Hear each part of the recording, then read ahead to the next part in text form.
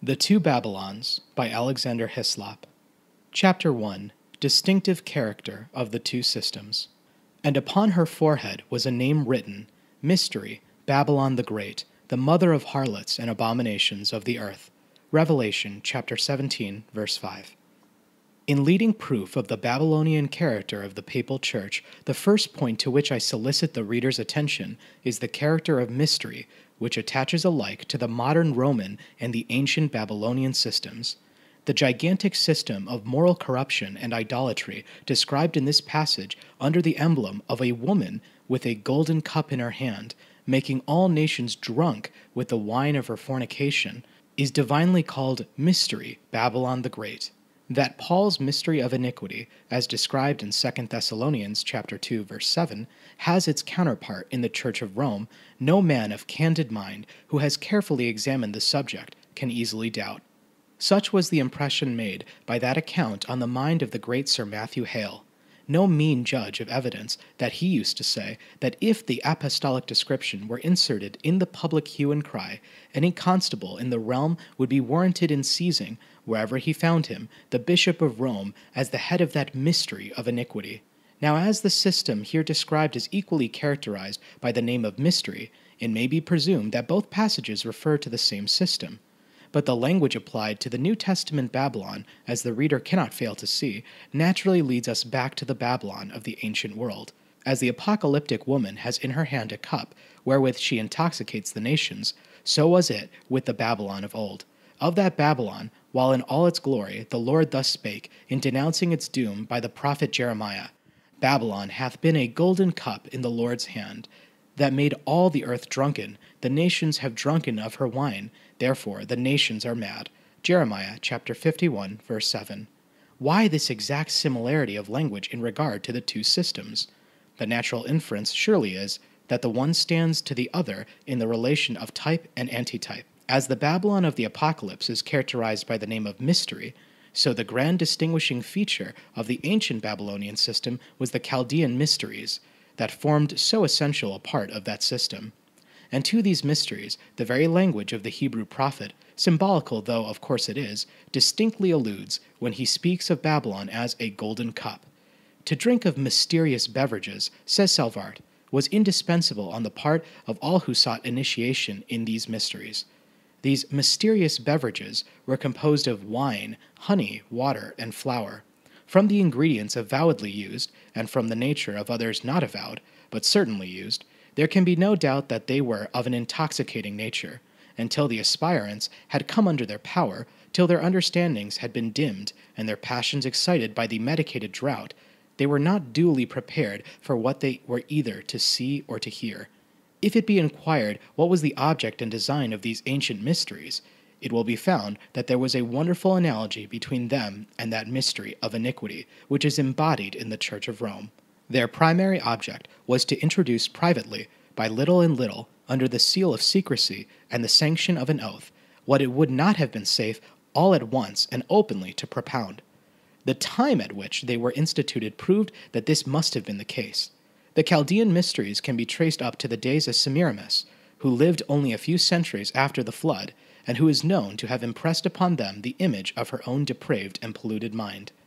That beautiful but abandoned queen of Babylon was not only herself a paragon of unbridled lust and licentiousness, but in the mysteries, which she had a chief hand in forming, she was worshipped as Rhea, the great mother of the gods, with such atrocious rites as identified her with Venus, the mother of all impurity, and raised the very city where she had reigned to a bad eminence among the nations, as the grand seat at once of idolatry and consecrated prostitution. Thus was this Chaldean queen a fit and remarkable prototype of the woman in the Apocalypse, with the golden cup in her hand, and the name on her forehead, Mystery, Babylon the Great, the mother of harlots and abominations of the earth. The apocalyptic emblem of the harlot woman with the cup in her hand was even embodied in the symbols of idolatry derived from ancient Babylon as they were exhibited in Greece, for thus was the Greek Venus originally represented, and it is singular that in our own day, and so far as appears for the first time, the Roman Church has actually taken this very symbol as her own chosen emblem. In 1825, on occasion of the Jubilee, Pope Leo XII struck a medal bearing on the one side his own image, and on the other that of the Church of Rome, symbolized as a woman holding in her left hand a cross and in her right hand a cup with the legend around her, Sedet super universum, the whole world is her seat. Now the period when Semiramis lived, a period when the patriarchal faith was still faith in the minds of men, when Shem was still alive, to rouse the minds of the faithful to rally around the banner for the truth and cause of God, made it hazardous all at once and publicly to set up such a system as was inaugurated by the Babylonian queen. We know from the statements in Job that among patriarchal tribes that had nothing whatever to do with Mosaic institutions, but which adhered to the pure faith of the patriarchs, idolatry in any shape was held to be a crime, to be visited with signal and summary punishment on the heads of those who practiced it. If I beheld the sun, said Job, when it shined, or the moon walking in brightness, and my heart hath been secretly enticed, and my mouth hath kissed my hand, this also were an iniquity to be punished by the judge, for I should have denied the God that is above. Job chapter 31, verses 26 through 28. Now if this was the case in Job's day, much more must have been the case at the earlier period when the mysteries were instituted. It was a matter, therefore, of necessity, if idolatry were to be brought in, and especially such foul idolatry as the Babylonian system contained in its bosom, that it should be done stealthily and in secret. Even though introduced by the hand of power, it might have produced a revulsion, and violent attempts might have been made by the uncorrupted portion of mankind to put it down. And at all events, if it had appeared at once in all its hideousness, it would have alarmed the consciousness of men and defeated the very object in view. That object was to bind all mankind in blind and absolute submission to a hierarchy entirely dependent on the sovereigns of Babylon. In the carrying out of this scheme, all knowledge, sacred and profane, came to be monopolized by the priesthood, who dealt it out to those who were initiated in the mysteries exactly as they saw fit, according as the interests of the grand system of spiritual despotism they had to administer might seem to require. Thus the people, wherever the Babylonian system spread, were bound neck and heel to the priests. The priests were the only depositaries of religious knowledge. They only had the true tradition by which the rites and symbols of the public religion could be interpreted, and without blind and implicit submission to them, what was necessary for salvation could not be known. Now compare this with the early history of the papacy, and with its spirit and modus operandi throughout, and how exact was the coincidence. Was it in a period of patriarchal light that the corrupt system of the Babylonian mysteries began? It was in a period of still greater light that unholy and unscriptural system commenced, that has found such rank development in the Church of Rome. It began in the very age of the apostles, when the primitive church was in its flower, when the glorious fruits of Pentecost were everywhere to be seen, when martyrs were sealing their testimony for the truth with their blood. Even then, when the gospel shone so brightly, the Spirit of God bore its clear and distinct testimony by Paul. The mystery of iniquity doth already work. 2 Thessalonians chapter 2, verse 7. That system of iniquity, which then began, it was divinely foretold was to issue in a portentous apostasy, that in due time would be awfully revealed, and would continue until it should be destroyed by the breath of the Lord's mouth and consumed by the brightness of his coming. But at its first introduction into the church, it came in secretly and by stealth, with all deceivableness of unrighteousness. It wrought mysteriously, under fair but false pretenses, leading men away from the simplicity of the truth as it is in Jesus. And it did so secretly, for the very same reason that idolatry was secretly introduced in the ancient mysteries of Babylon. It was not safe, it was not prudent to do so otherwise. The zeal of the true church, though destitute of civil power, would have aroused itself to put the false system and all its abettors beyond the pale of Christianity, if it had appeared openly and all at once in all its grossness, and this would have arrested its progress. Therefore, it was brought in secretly, and by little and little, one corruption being introduced after another, as apostasy proceeded, and the backsliding church became prepared to tolerate it, till it has reached the gigantic height we now see, when in almost every particular the system of the papacy is the very antipodes of the system of the primitive church, of the gradual introduction of all that is now most characteristic of Rome, through the working of the mystery of iniquity, we have very striking evidence, preserved even by Rome itself, in the inscriptions copied from the Roman catacombs. These catacombs are extensive excavations underground in the neighborhood of Rome, in which the Christians, in times of persecution during the first 3 centuries, celebrated their worship and also buried their dead. On some of the tombstones, there are inscriptions still to be found, which are distinctly in the teeth of the now well-known principles and practices of Rome. Take only one example. What, for instance, at this day, is a more distinguishing mark of the papacy than the enforced celibacy of the clergy? Yet from these inscriptions we have most decisive evidence that even in Rome there was a time when no such system of clerical celibacy was known. Witness the following, found on different tombs. To Basilius, the presbyter, and Felicitas, his wife, they made this for themselves. Petronia, a priest's wife, the type of modesty. In this place I lay my bones. Spare your tears, dear husband and daughter, and believe that it is forbidden to weep for one who lives in God. Dr. Maitland's Church in the Catacombs.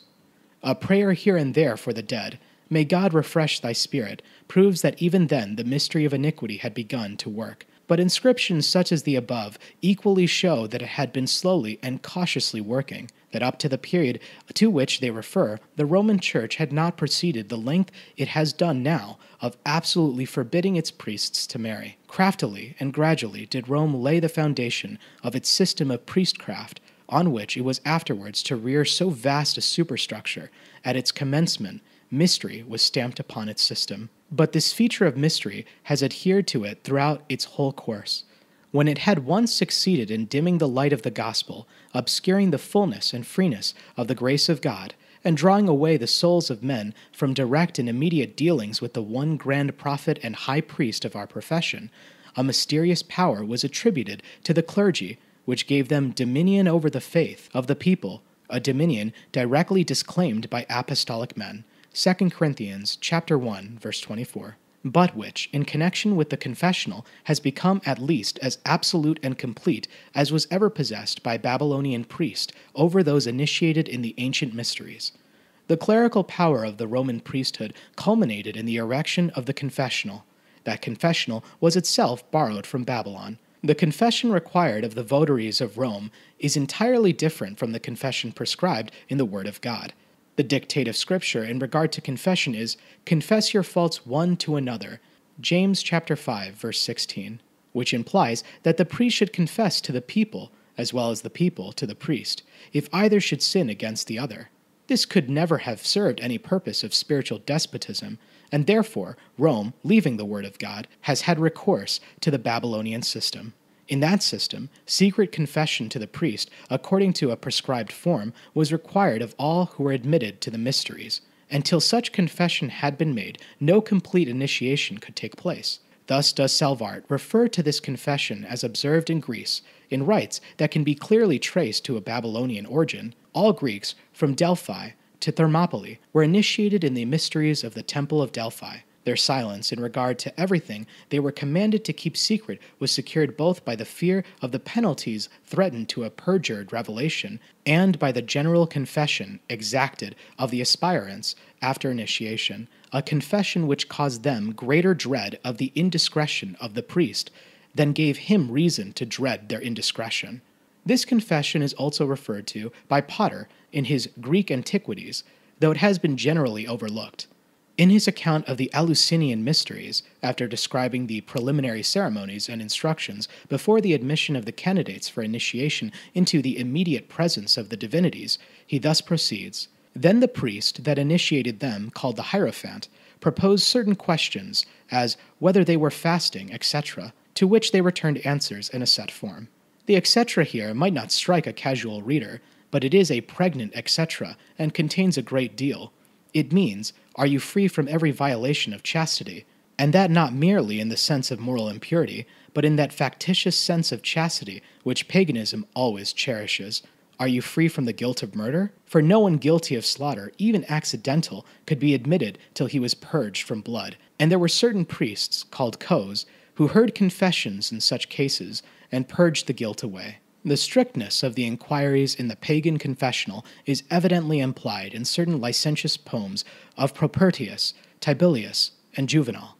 Wilkinson, in his chapter on private fasts and penance, which he says were strictly enforced, in connection with certain regulations at fixed periods, has several classical quotations which clearly prove whence popery derived the kind of questions which have stamped that character of obscenity on its confessional, as exhibited in the notorious pages of Peter Dens. The pretense under which this auricular confession was required was that the solemnities to which the initiated were to be admitted were so high, so heavenly, so holy, that no man with guilt lying on his conscience and sin unpurged could lawfully be admitted to them. For the safety, therefore, of those who were to be initiated, it was held to be indispensable that the officiating priest should thoroughly probe their consciences, lest coming without due purgation from previous guilt contracted, the wrath of the gods should be provoked against the profane intruders. This was the pretense, but when we know the essentially unholy nature both of the gods and their worship, who can fail to see that this was nothing more than a pretense, that the grand object in requiring the candidates for initiation to make confession to the priest of all their secret faults and shortcomings and sins was just to put them entirely in the power of those to whom the inmost feelings of their souls and their most important secrets were confided? Now, exactly in the same way, and for the very same purposes, has Rome erected the confessional, instead of requiring priests and people alike, as the Scripture does, to confess their faults one to another. When either have offended the other, it commands all, on pain of perdition, to confess to the priest, whether they have transgressed against him or no, while the priest is under no obligation to confess to the people at all. Without such confession in the Church of Rome, there can be no admission to the sacraments, any more than in the days of paganism there could be admission without confession to the benefits of the mysteries. Now, this confession is made by every individual, in secrecy and in solitude, to the priest sitting in the name and clothed with the authority of God, invested with the power to examine the conscience, to judge the life, to absolve or condemn according to his mere arbitrary will and pleasure. This is the grand pivot on which the whole mystery of iniquity, as embodied in the papacy, is made to turn, and wherever it is submitted to, admirably does it serve the design of binding men in abject subjugation to the priesthood. In conformity with the principle out of which the confessional grew, the Church, that is, the clergy, claimed to be the sole depositaries of the true faith of Christianity, as the Chaldean priests were believed alone to possess the key to the understanding of the mythology of Babylon, a key handed down to them from primeval antiquity, so the priests of Rome set up to be the sole interpreters of Scripture. They only had the true tradition, transmitted from age to age, without which it was impossible to arrive at its true meaning. They, therefore, require implicit faith in their dogmas. All men were bound to believe as the Church believed, while the Church, in this way, could shape its faith as it pleased. As possessing supreme authority, also over the faith, they could let out little or much, as they judged most expedient, and reserve in teaching the great truths of religion was as essential a principle in the system of Babylon as it is in Romanism at this day. It was this priestly claim to dominion over the faith of men that imprisoned the truth in unrighteousness in the ancient world, so that darkness covered the earth and gross darkness the people. It was the very same claim, in the hands of the Roman priests, that ushered in the Dark Ages, when, through many a dreary century, the gospel was unknown and the Bible a sealed book to millions who bore the name of Christ. In every respect, then, we see how justly Rome bears on its forehead the name, Mystery, Babylon the Great.